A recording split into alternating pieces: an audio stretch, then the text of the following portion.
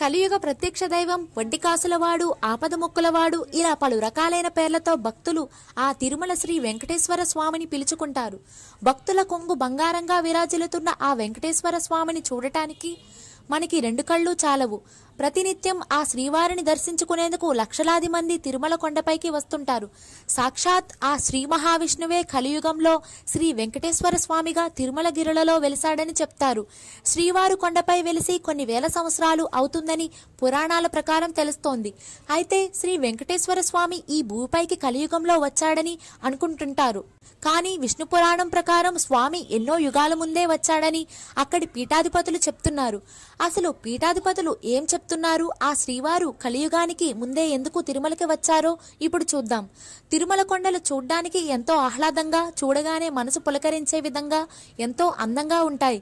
తిరుమల గిరులను భూలోక స్వర్గం అని చెప్పవచ్చు. ఈ తిరుమల కొండ అనంతమైన సంపదకు నిలయం. శ్రీవారు కొలువైన ఈ కొండలలో ఆ స్వామి ఆలయంతో పాటుగా అనేక ఆలయాలు, గుహలు ఉన్నట్లు తిరుమల స్థల పురాణం చెప్తుంది.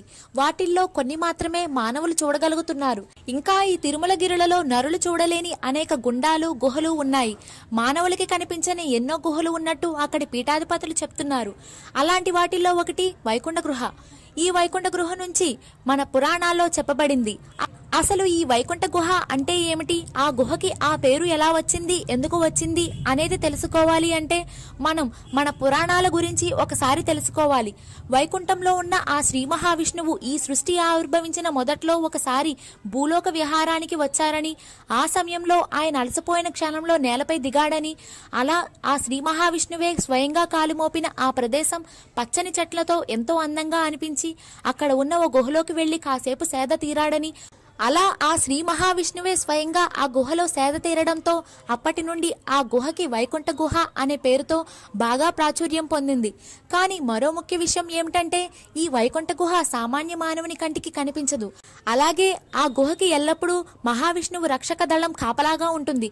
ఒకవేళ ఆ గుహ దగ్గరికి పాపులు వెళ్లాలని ప్రయత్నాలు చేస్తే వారికి మరణం తథ్యమని పీఠాధిపతులు చెప్తున్నారు. ఆ శ్రీ మహావిష్ణువుకి ఈ తిరుమల కొండలపై ఉన్న ఇష్టంతోనే కలియుగంలో శ్రీ వెంకటేశ్వర స్వామిగా ఈ తిరుమల గిరులలో వెలిసారని అక్కడి వారు చెప్తున్నారు. ఈ వైకుంఠ గుహ గురించి రామాయణంలో కూడా ఒక అంశం ఉంది అని చెప్పారు. ఈ కొండలకి ఇంతటి మహత్యం ఉంది కాబట్టే భక్తకోటి జనం ఆ కొండలని ఎంతో పవిత్రంగా కొలుస్తారు. తిరుమల కొండలు ఎన్నో మహిమలు, మహత్యాలతో సామాన్య మానవులకి అంతుచిక్కని ఎన్నో విషయాలను దాచి ఉంచుకుంది అని మన పురాణాల ప్రకారం చాలా స్పష్టంగా తెలుస్తోంది. If you like the video, please like us and subscribe Tollywood Nagar.